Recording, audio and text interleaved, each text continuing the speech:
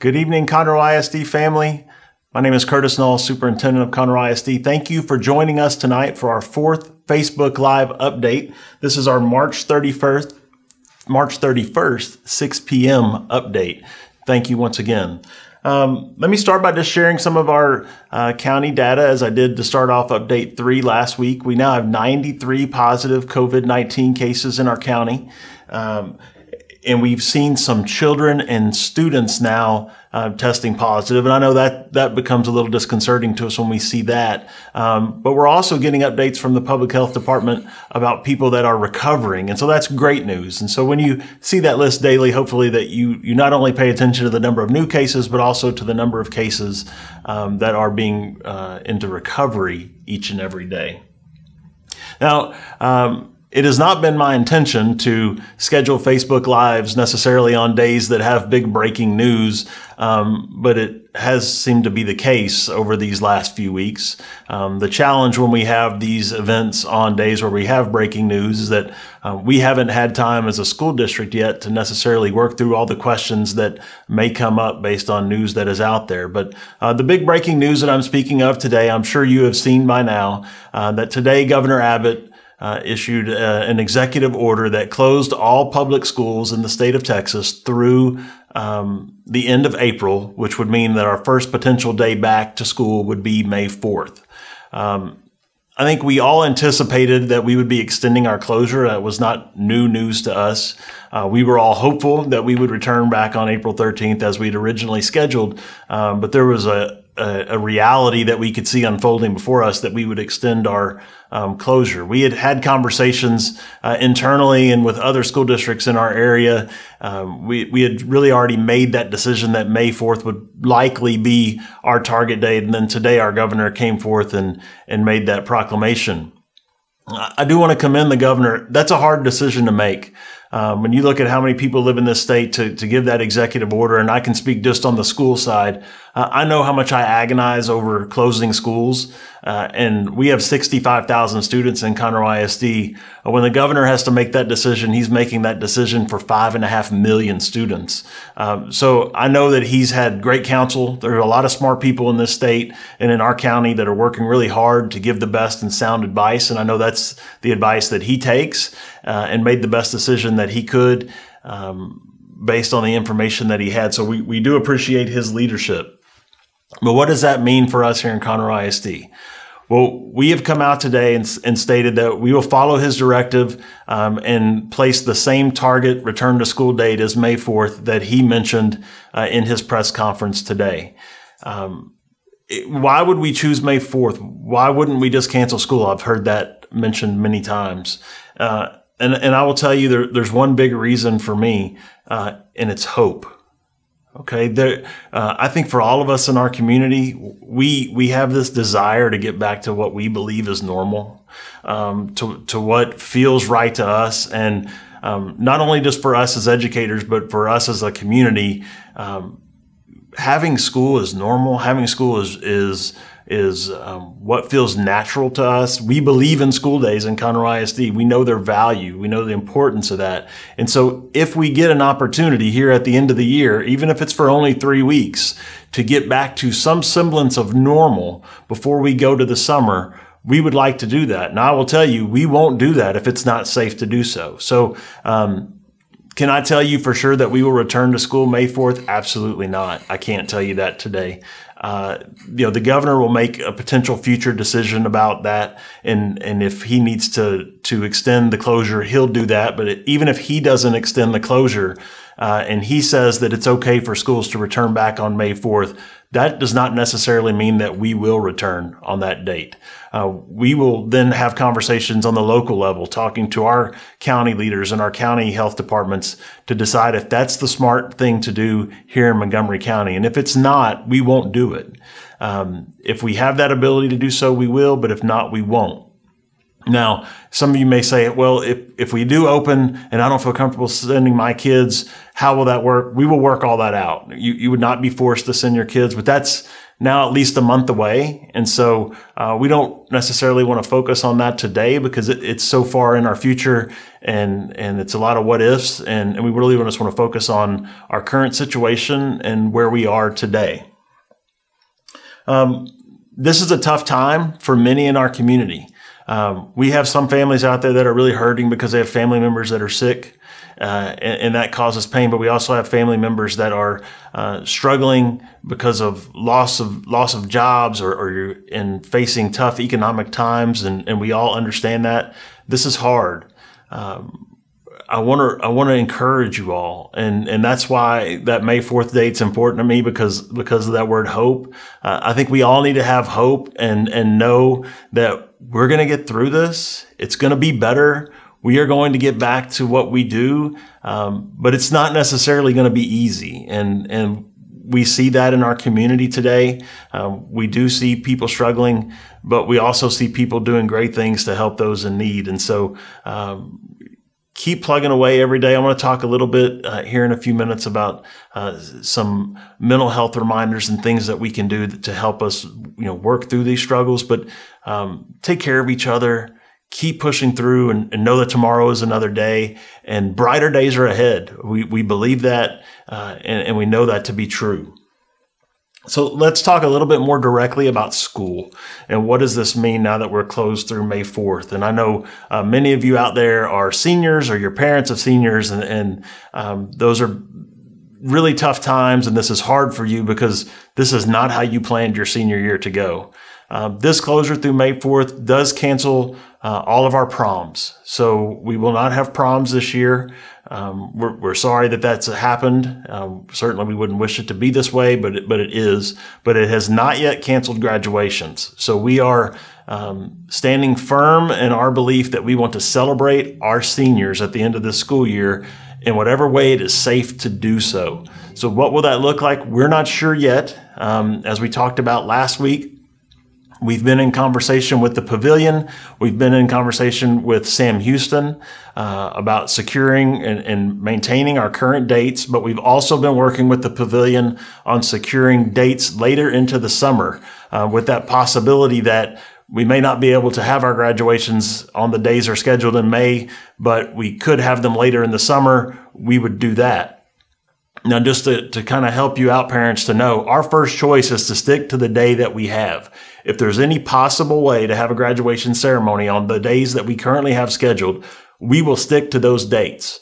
Now, we may have limitations on who can be in attendance. It may be just the graduates in attendance and we live stream it. Whatever the requirements of the county may have on us or the venue may have on us, we would try to work through those. But if we can have them on those dates, we will stick to the dates. If not, then we'll have to push back in the summer and we'll try to make that work, knowing full well that some students will already be off into the military. Some students will already be well on their way into their college life. But all we can do is the best we can do. And if there is any way to have a graduation, we want to do that. If we are forced to go into some virtual type graduation, we'll consider that as well. But if there's any way to have a more traditional ceremony, we want to make that happen for our seniors. This also brings up questions about grades. Now, here we are, we're extending out another month. How is this online learning going to work with grades? And how am I going to get my credits if I'm a secondary student? How will all this work? Now that we have this direction, and once again, we just received it today as well. We don't get any advance notice from the governor. So this is new information for us. We will be working on grading guidelines that will get sent out to all parents and employees over these next few days. But the point I want to make to you tonight, parents and students, if you're watching, is we're not going to allow this situation to hurt any students. So no students is going to see a negative impact on their GPA or on their grades because of this COVID-19 situation and our school closure.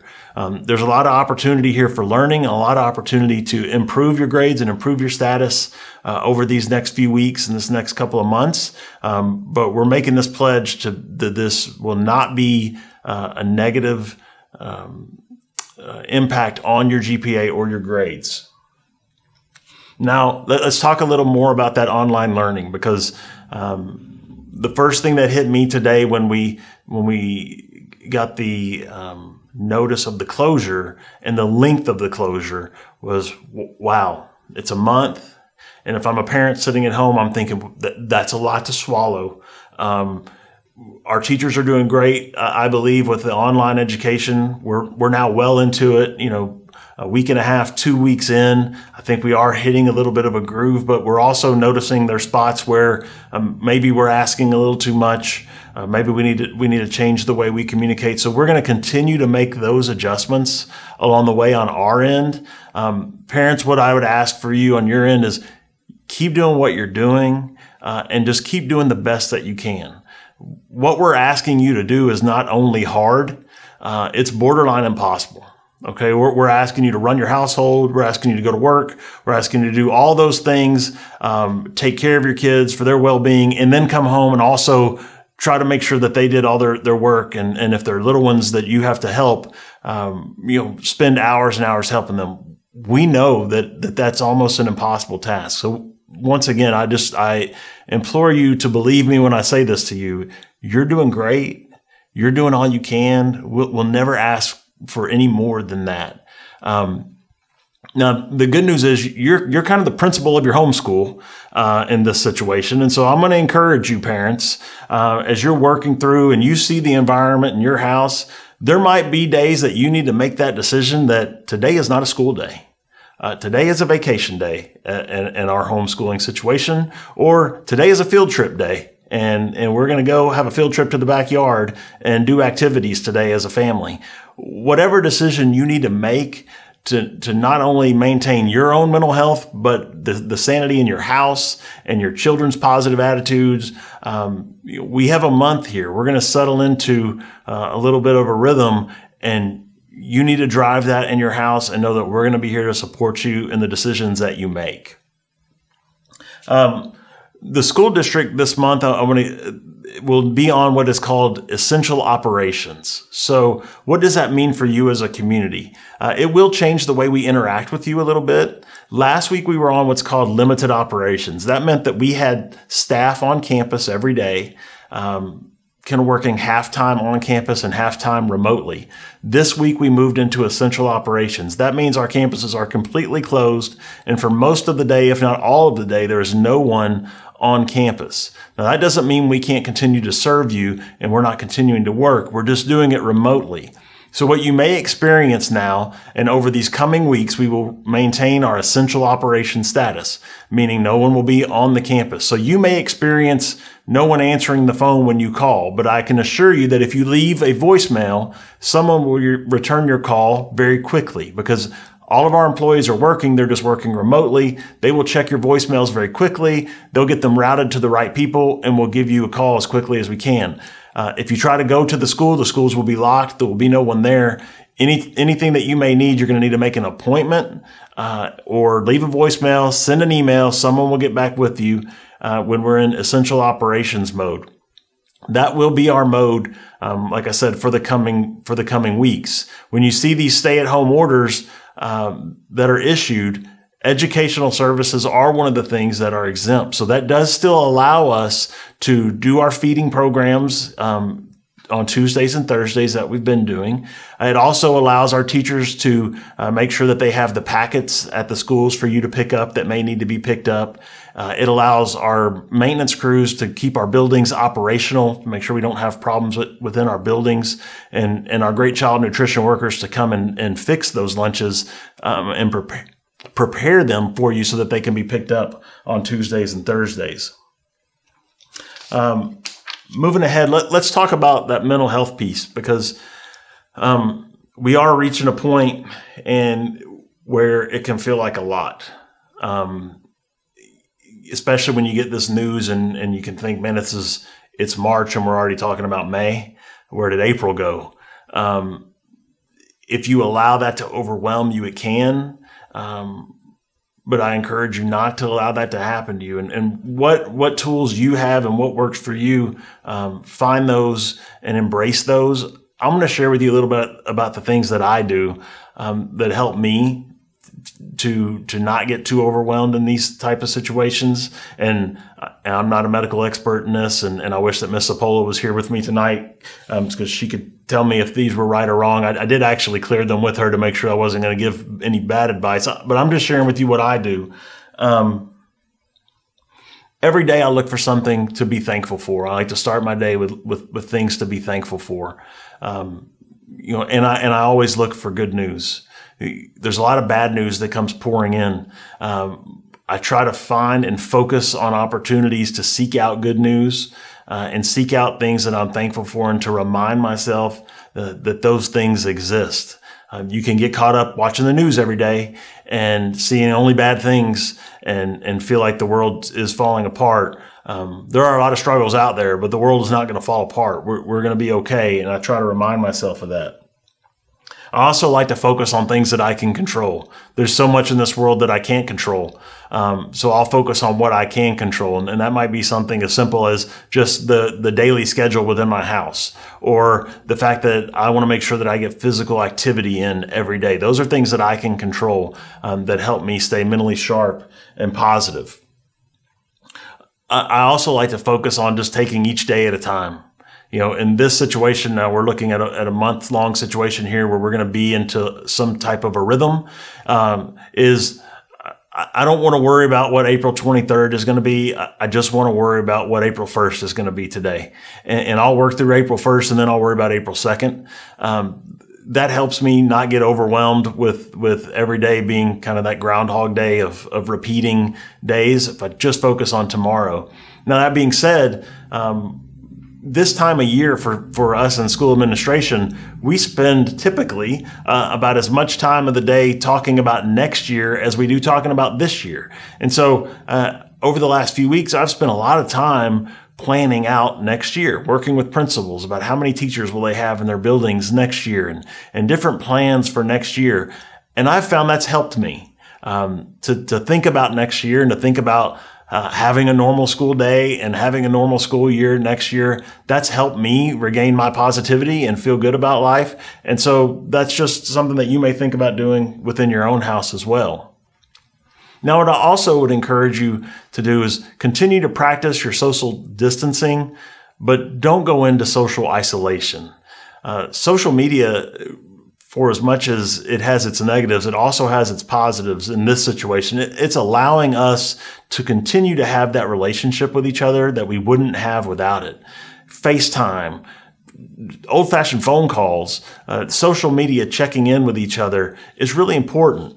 And whatever those groups of people are in your life that help you to cope in a normal situation, they can be reached through social media as well. That might be a church family. It might be your friends. It might be your coworkers that you miss seeing every day. It might be the other parents at the dance class, or your child's ball team, the other parents that typically you would spend 2 or 3 nights a week sitting next to them on the bench just talking about life.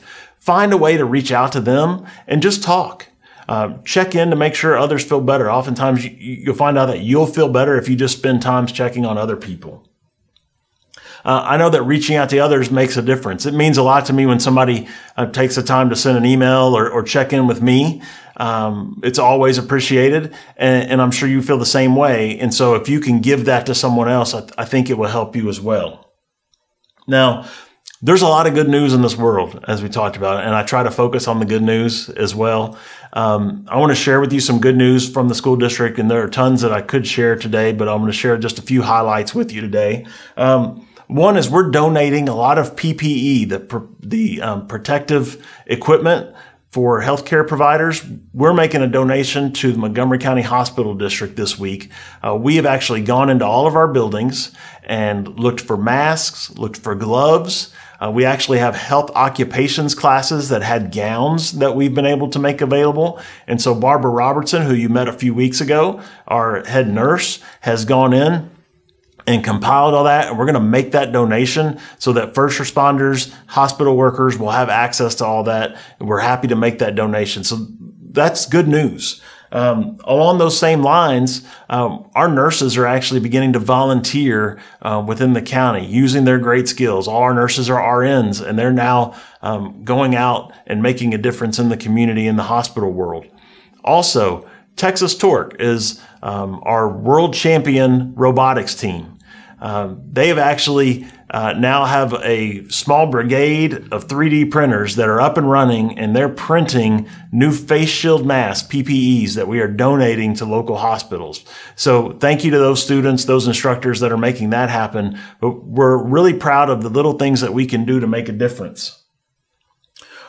We also see a lot of grassroots efforts of people raising money, people collecting food and distributing that going on within our community. I actually had a family reach out to me last week and said they just wanted to make a difference in the lives of people during this hard time. What could they do? And they decided to make a donation to actually pay off lunch balances for a few of our schools so that families wouldn't have to worry about repaying that when we do return. I thought that was so generous, and it was just inspiring that a family would want to do that. We also see so many great instructional activities now. One of the lasting and long-term benefits, the positives that will come out of this situation, is we're going to be so much better at online instruction than we were before this started. Now, we would not have wished for it to go this way, certainly, but moving forward, our teachers are going to be so skilled, and we're going to know how to use Canvas, and we're going to know how to use all these different online apps that we didn't know before. And we see great things out there that are happening. We also, through the pictures that you've been uploading or sending us through Messenger, and we've been uploading on our Facebook page, we see great family activities going on. We see moms and dads having an opportunity to spend time with their children. We see siblings actually getting along and doing lessons. I'm sure you're not sending us the pictures when they're not getting along, but there are those moments that are very special moments, and we talk about that last week when we had this conversation about we're making memories today. And I see great memories being made around this very tragic situation. And I encourage you to continue to have those positive memories being made. When we talked about our child nutrition, thank you to our great child nutrition team and everybody that's coming in to support them in the work that's being done. We have now delivered over 150,000 meals. And so many of you over time have asked me, how can we volunteer? How can we be a part of this? And today, I'm going to give you a green light that I've not been able to give you yet, but here's your first green light for how you can be a part of this. Our donation site out at Caney Creek High School could use some volunteers. We have multiple sites out on our East County area, and we need some more volunteers to help them. They're doing such a great job out there and serving so many families. So if you are interested in going out and being a volunteer on our food delivery, you need to email the principal at Caney Creek High School. His name is Dr. Jeff Stickler. You can simply go to the Caney Creek High School website and click on the principal, and you'll see his email. It will pop up. Once again, his name is Jeff Stickler. Email him, let him know that you are interested in volunteering, your family is interested in volunteering, and he will email you back and get you signed up into a time slot. Now, I want to tell you one of the things that we've done with our food distribution starting this week. We feel like our food distribution is the most important thing that we're doing right now. It is a life-sustaining activity within our community, and we want to make every effort we can to protect that activity. So we've actually gone into, we screen everybody that comes in every day, those that are doing food prep, or even those that are out on the line doing food delivery. We pre-screen every day to make sure they don't have fever, to make sure no one is sick, because we don't want to introduce anyone that is sick into that process, because we want to make sure that we can maintain that food delivery moving forward. And so we're trying to be proactive with that. But if you'd like to volunteer, please reach out to Jeff Stickler. He is looking forward to your emails. We do still have that nurses hotline that we mentioned last week, and we saw a graphic that may have popped up here before we went live this evening. But that phone number is 936-709-7791. So if you would like to get information, you can call. Our nurses will pick up that call. Once again, this is not a line to call if you're sick or you need medical attention. It's just if you want general information, they can share that information that's coming from the state and get that out to you. We're also working on those real life videos that we talked about last week. Our first one that I've seen is our cooking video. We have a great cooking demonstration that's going to be coming. More of those will be coming over this next month. You're going to see more and more of both real life, real world videos where we're teaching those lessons, but you're also going to see more and more good news, because we feel like that's important right now. So you're going to see us sharing more good news and more good news videos on our social media because that's important, and we need to get that out there. One other thing that you'll see us sharing on social media, and I think there was a little bit of this shared on the scroll before we started today, is TEA and the state of Texas's new guidance on our public health initiative. And they've asked us as school districts to be a part of this. And so you can see the motto is apart we stand together. And I know that we'd love to be right next to each other at all the times, but right now standing together means we stay at least 6 feet apart. And so you're going to see us share this on our social media, but I'm going to share a little bit with you what it says. It takes all of us to save lives. If we work together, fewer of our friends and family will be affected by the coronavirus. Hospitals won't be overloaded and lives will be saved. So do your part to keep your fellow Texans safe. Practice social distancing. Keep your hands clean. Clean and disinfect objects and surfaces. Stay home when you're sick and don't spread germs. The symptoms of COVID-19, fever, dry cough, and shortness of breath. And they did also share a few facts here. 30% of the people that are affected with the virus will have no symptoms at all. So you may not feel like you have it, but you might be sharing it with people throughout the day. That's the importance of social distancing. Even if you don't feel bad, you still need to stay home. Of those that do get sick, about 56% of the people just have moderate symptoms, and they may be able to work through that at home with self-care. But 10% of the population that is infected will need hospitalization, with 4% of those needing ICU or more intense medical care. So it's important that we right now stand together by staying apart, practice social distancing, stay home if you're able. If you must go out, when you do go to the grocery store, maintain that 6 feet separation. Make sure that you're washing your hands often. You're staying, away from anybody that could potentially be, you're sharing breathing areas or any of those things. Practice your social distancing. The faster we do that, the faster we get back to normal, we can get back to having school. So I've got some questions that have been coming through here, and so I'm going to work through those as I can, as quickly as I can, and we'll go from there. What about pre-K registration? So we did have a big pre-K registration fair that was scheduled to be done in person. That's now not going to occur, but we are working on an online option for that. That registration process can be a little tricky. So we're looking for online, potentially a Facebook Live opportunity just like this, where we might walk people through or via video that's pre-recorded. But we will still have a pre-K kinder registration fair. It will just be virtual now, but that will be coming. How do families get Chromebooks? It's a great question. We've issued thousands and thousands of electronic devices. Any needs that you have, it may be technological needs, it might be pencil and paper needs. Whatever needs you may have, could be food needs. Whatever needs you have, contact your campus and they can help you through this. Your counselors are all on duty. Once again, they're working remotely, but they will be there to help you. So if you will reach out directly to your counselor or your principal, if they have a device available, they will get that to you. If they don't, they will find alternative ways for you to complete your assignments so that you can keep your learning going into the future. How will students be ready for next year? That's the point of this continued online learning. We don't know for sure if we're going to be back in school on May 4th or not. It's just too early to tell.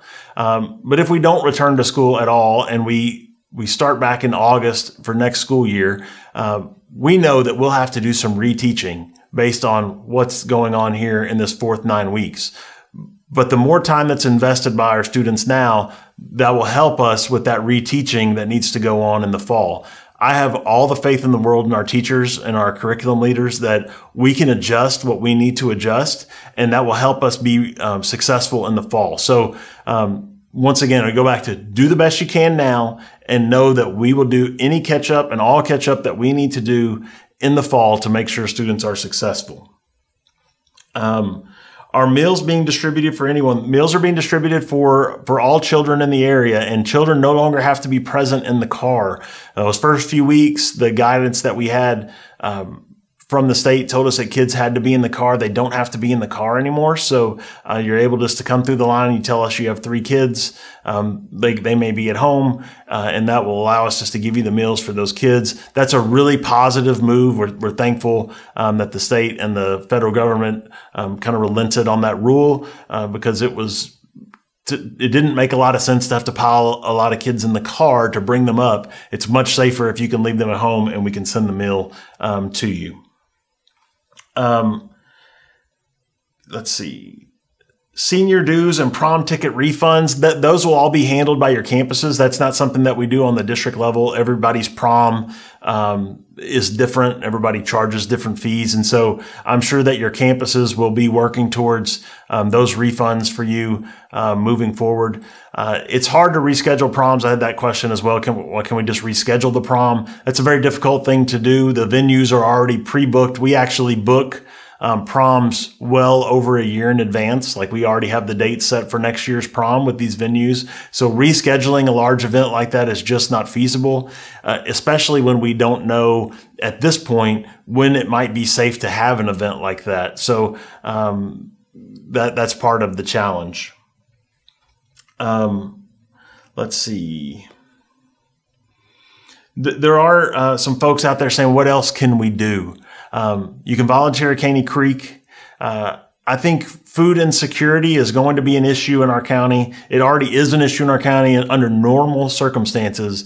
But as this closure for not only us, but for the county and the state is prolonged, and we have more families that have their incomes affected, I think food insecurity becomes even a larger issue.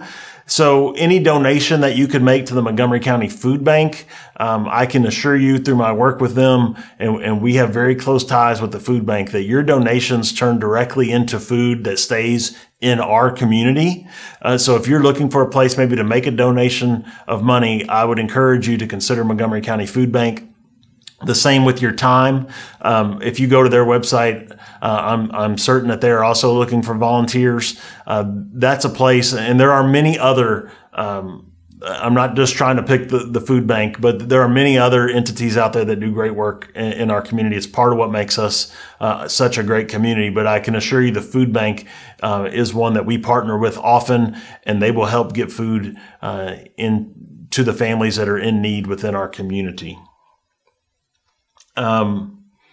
Okay, I think that we have pretty much covered everything that needs to be done tonight. I know that we couldn't answer all the questions. It's just we've had a lot of news today, and we're working through it as quickly as we can. What we can promise you over the next few days is that we will work on grading guidelines that will come out to you. We will continue our conversations about graduation and continue to look for options. But over these next few weeks, we are going to settle into what is our new normal of the district operating under essential operations. So nobody on campus, but we will continue to deliver the great online instruction that we've done. At home, you'll continue to do the best you can. With that, any needs you have, please contact us, talk to us, and we're going to help you in any and every way that we have available to us. As you see over the next few weeks, you're going to see more and more good news coming out on our social media. You're going to see more books being read on our social media. Please enjoy those. We did upload the video last Thursday of me reading Be Happy. Hopefully you had a chance to enjoy that. If you haven't, please do. It's a wonderful book. And the end of that video has children reading the book, and it's as adorable as it could be. But we'll also be sharing more of the public health news directly from the state of Texas at their request. It is great information as well. I hope that today's message finds you and your family both healthy and happy. We know we're all in this together. It seems like a lot today, but we'll get through this day by day, And before you know it, we're going to be talking about the end of this school year. We're going to be looking forward to summer, and we're going to be talking about having a great 2020-2021 school year. Please stay safe. Please practice your social distancing. Stay home and be safe. Thank you.